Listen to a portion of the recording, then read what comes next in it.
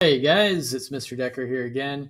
We're working in Unit 6 on physical computing using our Adafruit Circuit Playgrounds, and we're on Lesson 9. This time we're working on a project to make a game. I am going to be working on this myself and making a game very similar to the example game here on Bubble 1. You can work similarly to me or make your own game. Either way, it's all good. All right, so let's test this app and see how it works. So it says this is an example of a tug-of-war game that could be built in this lesson. To play, pair up with another student. The student on the left will click the left button on the circuit playground as fast as they can, while the student on the right clicks the right button. Whoever can get the bug over to their side first wins. So let's see, we've got grab the bug. So we've got a title, we've got an icon, and we have directions. Each player clicks their button as quickly as possible to get their bug over to their side. First to grab the bug wins. So run, and then I'm clicking L and R, right? And if you're doing this with a friend, then you've each got a hold of this thing. If I go all the way over here, player 1 wins. Okay. If I reset run, and let's see what happens, then player 2 wins, and we get a different buzzer sound with a different frequency. So cool. I'm going to make a very similar game. Let's finish. Continue. Before you move on, you'll need to look at the project guide for this project. Wait for instructions from your teacher. Let's continue from there. Bubble 3. So I've already made this. I'm going to version history it, start completely over, and walk you through it. Okay. So creating our screens, the first thing we need to do is create all of the screens that we've sketched in our planning guide. Well, okay, we're making the game on Bubble 1 for now. Use design mode to create all of the screens that your program will need. Don't forget to pick sensible IDs for all of your design elements. So this game, let's see, when we run it, actually reset, it's got a game screen and a win screen. A game screen and a win screen, so just 2 screens. We'll keep referencing this too, going back to it. So let's do the screen design. So I'm going to create all of the screens. So I need to say new screens. We'll have a screen 1, and I want to rename that. Can I? If I say new screen, it gives me 3 screens. Oh, I renamed them down here, of course. Okay. So I didn't really want screen 3, so let's version history again. Start over, start over. Man, my brain is operating on fumes, dude. Okay. So with screen 1 selected, I'm going to call this one just the game screen, I guess. Whoop, why aren't we typing? And then we're going to add a new screen. And this one's going to be the win screen, right? Because we had basically 2 screens. Back over here to the demo. You can do it. You can do it. I believe in you. There we go. Run. Okay. We've got the game screen and the win screen.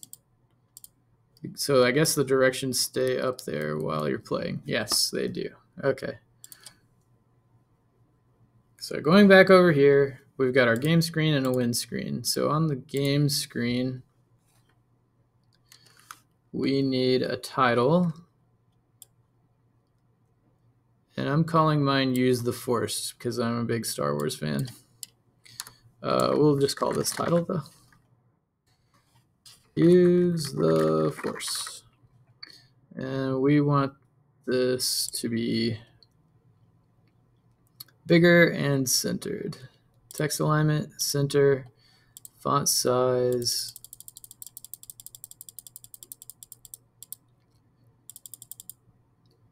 Let's see, 36 fits, and we'll try to center that. Okay, that's good enough for now. And then next thing I want to do, this is my game screen. We need directions. So let's find the text area. Let's see. Yep. And then we'll just call this directions.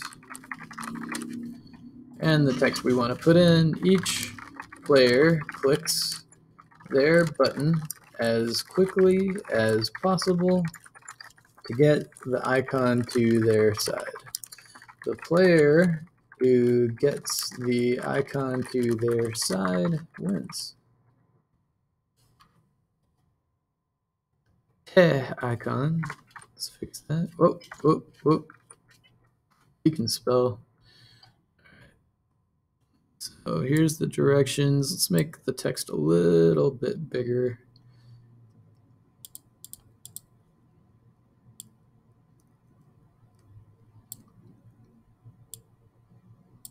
There we go. I like it. Centering. Okay, so now we need a button that says play down here at the bottom. We'll just leave it as orange this time. All right, so this is going to be the play button. And we want it to say play. And I'm going to make font size way bigger. There we go. And then we need our icon. So we'll go to image, drag that out here. And I'm going to choose an icon for it. And because this is a Star Wars game, we'll use the rebel symbol. Where is it?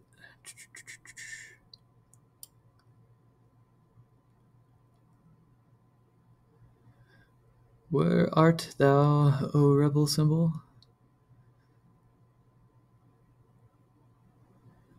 You've probably already seen it, but my eyes are not finding it for some reason.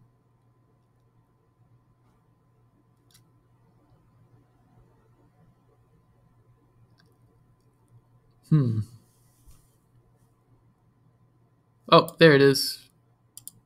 Found it. Okay, and then for this, I am going to change the icon color because the rebel symbol is more like an orangey color. There we go. Perfecto. All right. And its X position is 105, which I believe is basically the center. And yeah, okay. So we've got our home screen built. It needs to go that way a little bit. Everything else looks pretty good to me. Okay, so that screen is built. Let's jump over to the wind screen.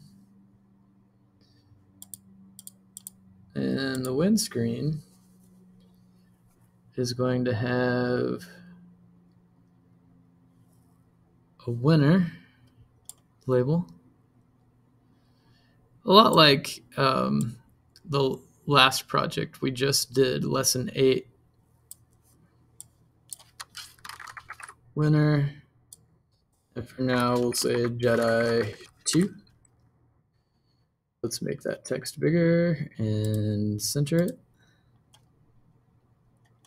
Where's the font size? I'm missing it somewhere. Font size, there it is. Let's make this bigger. Let's really celebrate the win, right? So Jedi 2. And then we need a win text underneath telling you what Jedi 2 just did, right? So another text element here. And we're going to label this one win underscore text.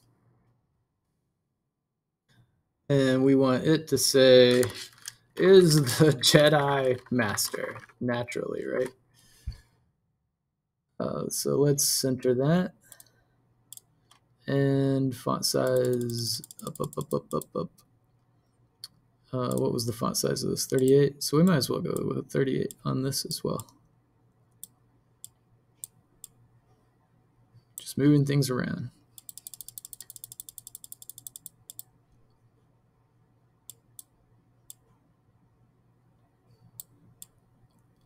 So Jedi 2 is the Jedi Master.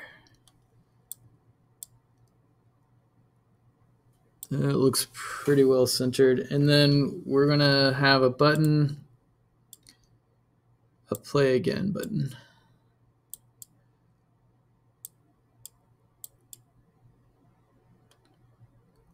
All right, and this is going to be play again. And to say play again. Like so, and let's just increase that font size. Looks good. All right, I'm locking my screens. So let's move on. Run. Oh, board's not wanting to connect, so let's refresh. I'm in the Maker app on my PC. There it goes. So it's working now. So finish, continue. Let's see what we're doing now. UI element events. Now that all of your screens are designed, you can add any event handlers that will respond to screen interaction. These should be listed in the events section of your activity guide. If you run into new events that you hadn't thought of in the planning stage, make sure you add them to your project guide. Don't worry about making these completely functional yet. If your events rely on board elements or your own functions, we'll take care of that in later levels. Okay, so we're making event handlers for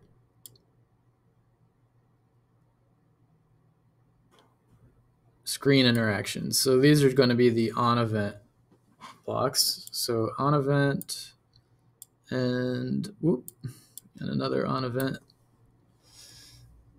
I like these separators. If you don't know how to do that, you can switch to text, put your cursor behind a semicolon, enter. If you go back to show blocks, then you get that extra separator.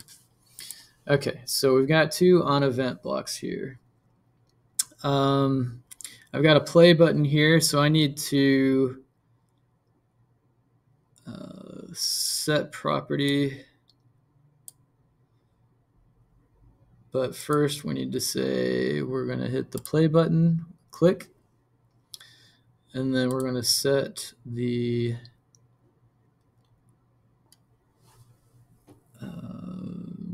we're going to hide the play button true. Yep. And I also want to hide the directions. So let's do that. So set property, directions, hidden, true. That way when you're playing, you're only seeing the title and the icon moving back and forth. Okay. And then another on event for play again button, right over here on the win screen. So play again button, where did he go? There he is. When that's clicked, we're gonna set the screen back to the game screen. So let's run it, play. Okay. And then let's go to the win screen, run. Oh, well, we can't test that yet, I guess. But we'll trust that it works for now. Okay, yeah, it says don't worry about making these completely functional yet. If your events rely on board elements for your own functions, we'll take care of that in later levels. Makes sense, yeah. Because these are things that or this set screen, game screen, getting to the win screen is going to be a conditional. So let's finish and continue.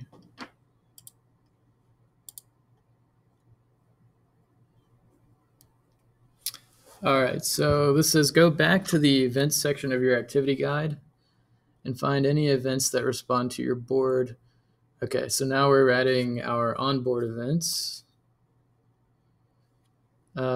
Create event handlers for each of those now. If these events rely on functions you haven't written yet, just leave yourself a comment in the code. Okay. So, all right, so we need to go into the circuit drawer, onboard event, and it's going to be button L down, and we need another on event, and it's going to be button R down. Because when we hit these buttons, right, we want the rebel icon to move back and forth based on which button is being pressed so that it works like the tug of war example on the first bubble. But we don't have any functions yet, but I do know I'm going to have functions. So each of those now, just leave yourself a comment in the code. So, okay. Yeah, there's create functions there. So comment block, where can I find a comment block? Where are you, comment block? Where are you? There it is. So comment here and comment here. This comment will say, make the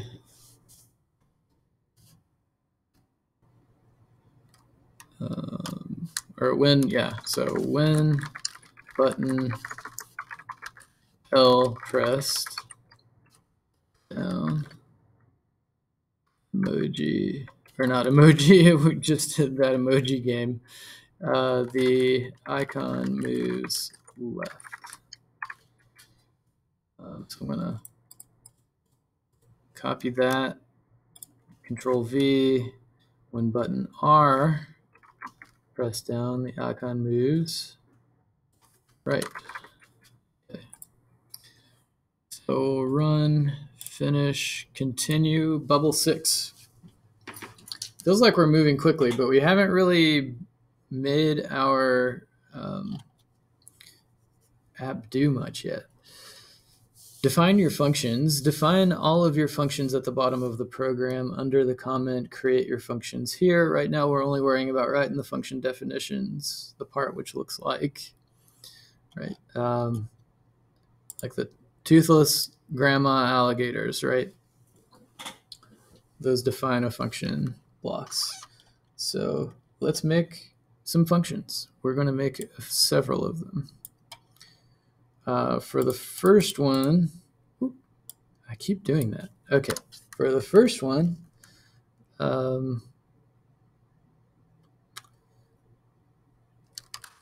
we're making that rebel symbol move left. So let's call it rebel left. And then we're going to,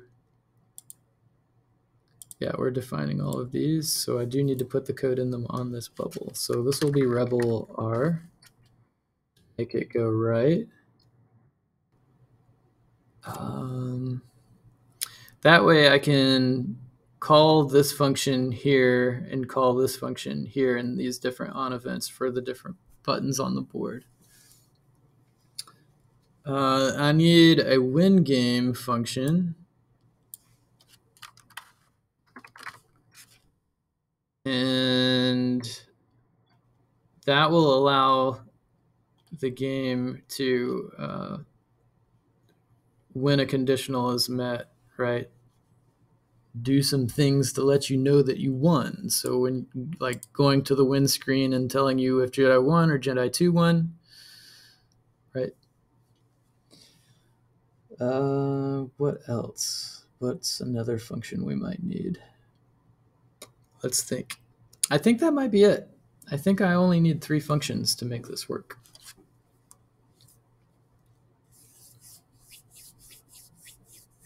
Yeah, I think only 3 functions are needed. So let's work on making these work.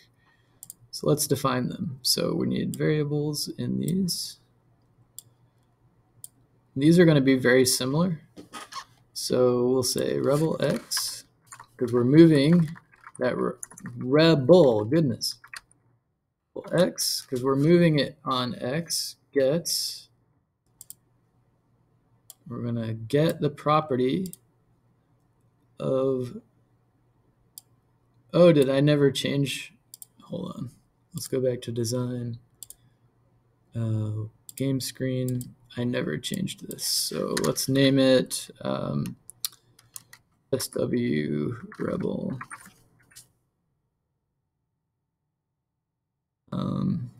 So back to the code. So now get property of SW Rebel, and we're getting its X. Okay, we're getting that X value from it. So now we're going to call that variable and use it for this is rebel L, so we're subtracting X minus.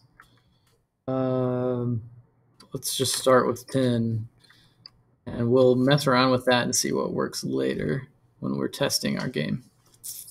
All right, and so we're going to build this one out very similarly. So rebel X, and we're going to get property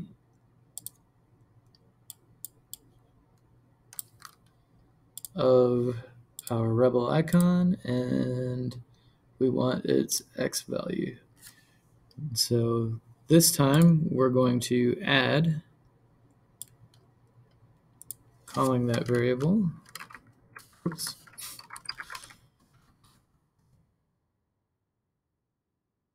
And we're going to say, you can do it like this too, rebel X plus 10, enter.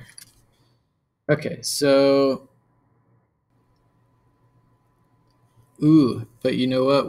we need to set the property for each of these. So we're setting the property of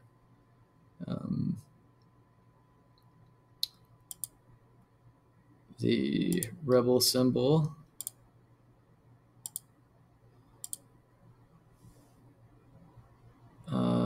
It's X, and we're getting that from rebel X. Oh, whoops, wrong place. Rebel X. So, okay.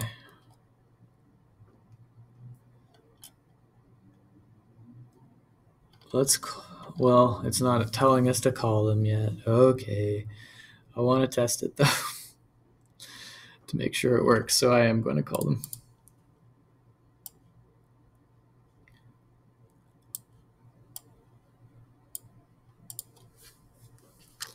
So I just grabbed the call function, and since we're going left, this is going to be rebel L. Or wait, no, what did I say? Yeah, rebel L and rebel R, right? Okay. So let's run this,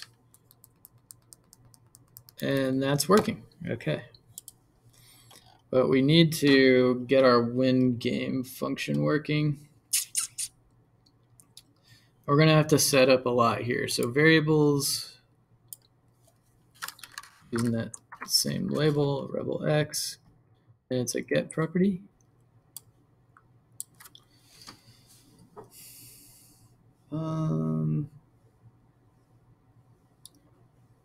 And this is our win condition. So we're still getting the property of the icon, because if it's so a certain distance this way on X, then Jedi 1 is the Jedi Master. If it gets a certain distance this way, then Jedi 2 is the Jedi Master. So now we need to use this local variable, and we're going to set up a couple of conditionals here. So a couple of if statements, checking where this is on the app on X. So if we need math, we'll do greater than on this one, and we're going to do less than on this one. So if rebel X is greater than, let's see, let's use this, 275. And over here, if rebel X is less than, I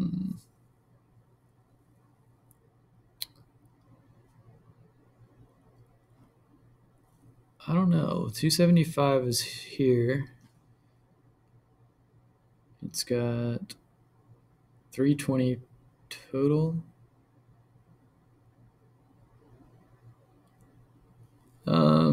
Okay, rebel X less than, let's just say 40 for now and see what results we get. We can play around with those numbers later to make sure that everything's working the way we intend it to.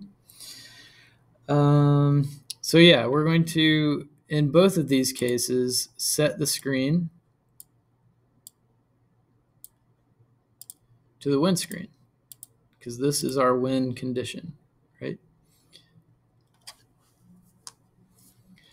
And then we need to set the property. So looking at the win screen, we need to set the property of this winner text there to say something else based on who won. So we're going to set the property of the win, not the win text, but the winner. Where's winner? There it is. Text. And let's have it say, let's see if it goes all the way that way, then that's Jedi 2 winning, I believe. And for the other one, text again. I think we want it to say Jedi 1.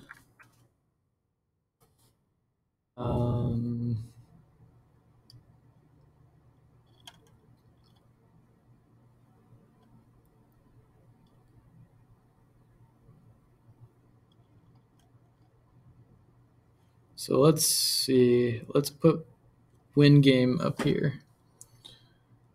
We're not winning the game when we hit the play button. We're not winning the game when we hit play again. We're winning the game based on board events. So I think win game only needs to be called here and here.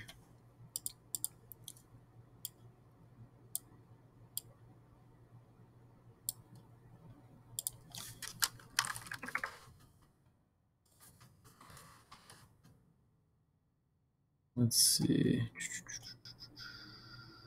Yeah, let's run it, play. So when I go over here, it should tell me that player 2 won. Whoa, okay. Well, that's not working for some reason. Let's go back this way.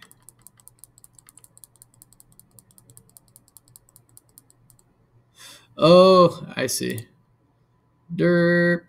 Okay, X. That's why that wasn't working. Run, play. I was getting the width. There we go. Jedi 2. So play again. Oh, but look at that. When I play again, look where the icon was. So I'm going to have to fix that too.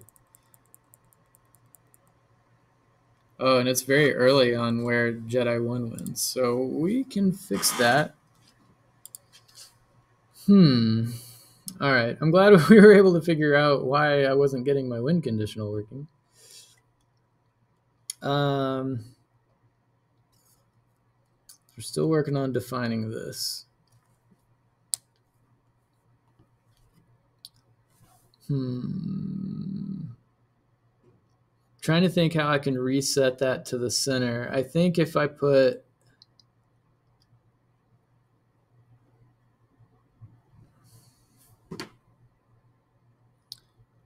pardon the silence here. I'm thinking, okay. I think if we have an on event inside this, play again button clicked.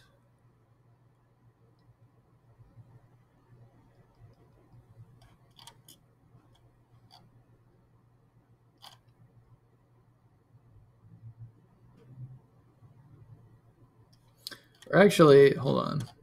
Let's try it this way. So if I have my play again button click up here, then I should be able to set the property of this X to its original, which is, I think it was 105.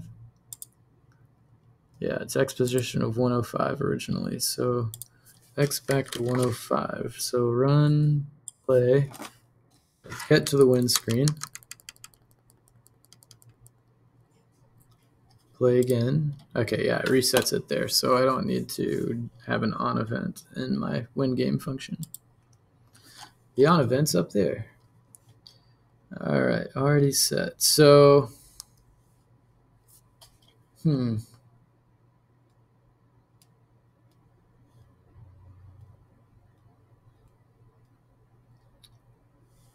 All right, so we've got those called up here. Let's finish and continue because I think we've already done more work than it was asking us to on that bubble.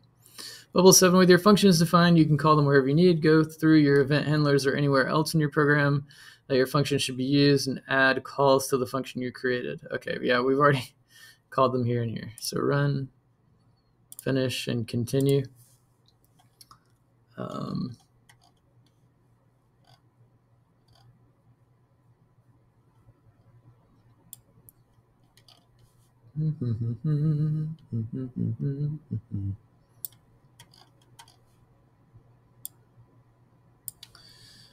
All right, so at this point, you should have most of your program in place. Now you need to add whatever finishing touches are needed and do a little testing. When your app is ready, have your classmates try it out and see if you can find any bugs, confusing design choices, or missing features that you'd like to work on. Once you're all done with this version of your program, click Submit to turn it in. Okay, so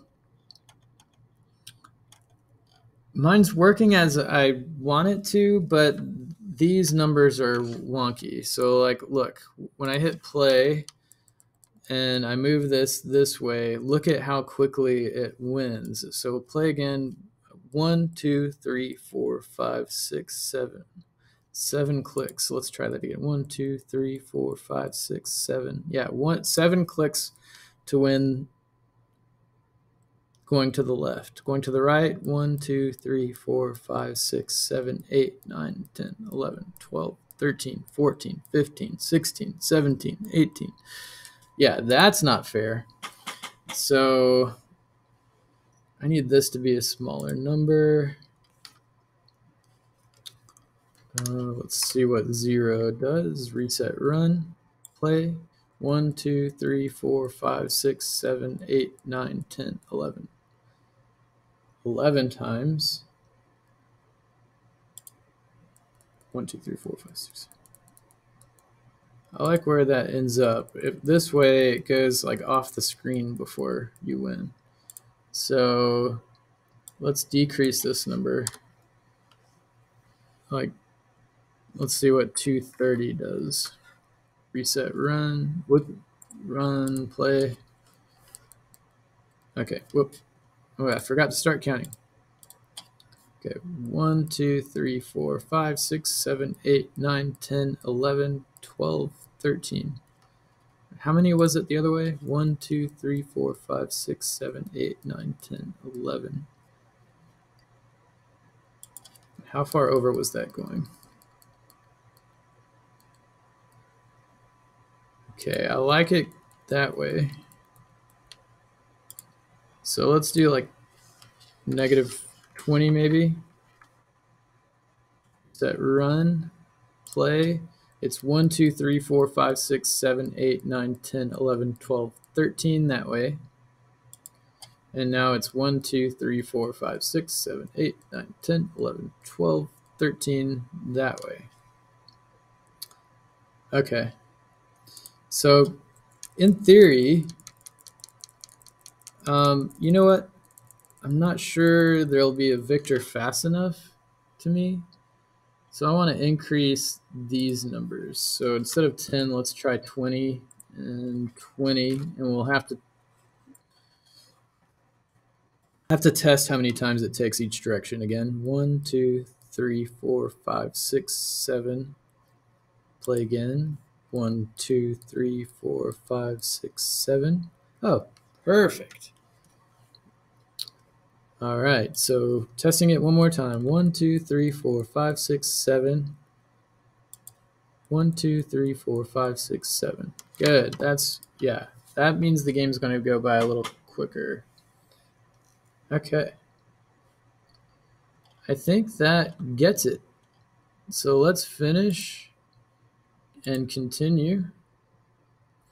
And then when you get here, there's a survey to fill out, but you don't need me for that part. So I hope you enjoyed this one. I hope you make your game unique and not exactly like mine, because that's the idea. So anyway, have fun with it. Bye, guys.